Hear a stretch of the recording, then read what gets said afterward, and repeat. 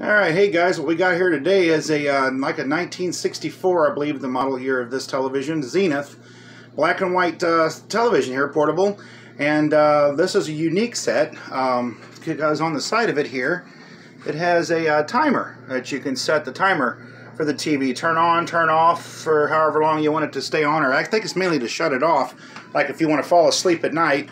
And that way it'll turn itself off. Now the problem with the television, it's in good shape. I mean, it really is. It's cosmetic and everything. It is good. It's a low hour set. However, it's been worked on before. I know the phase detector diode has already been replaced, but here's the problem that we've got with this set.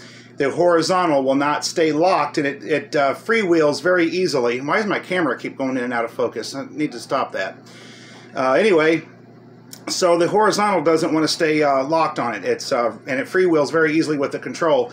So again, my suspicion is probably a bad integrator. That's a very, very high failure rate with Zenith televisions and some radios too. I've had that in some radios. So we'll do a part 2 video and check it out. But right now I'm going to turn this thing on and we'll kind of give you an idea of what I'm talking about here. All right, I'm going to flip it on. There we go. The light came on. Yep. All right, let's see what happens. Maybe you guys can see what I'm talking about here.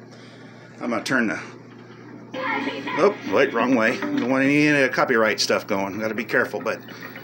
yeah, look at that. Right off the bat, man, we got a double screen here. I'm going to pull back, get this light on. My camera gets dark when that TV comes on. Let's see what we got going. That might help. There we go. Anyway, so... yeah, now let's try to sync the television with the horizontal hold here, and you can see it's very touchy. I barely touch it and it freewheels. Okay, it's locked for the moment. Looks like the centering, nope, see, it doesn't want to stay locked. And that's the problem. And it looks like the horizontal center needs to be centered. It's a little off also, but yeah, so there we go. That's what we got going on here with this set. So yeah, it freewheels very, very easily, very touchy, and it's really hard to get it to lock in too. So yeah.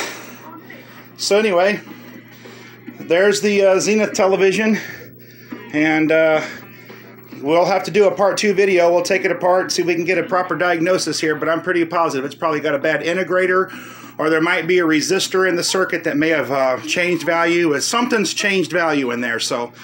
Alright guys, well thanks for watching this video. Stay tuned for the part 2.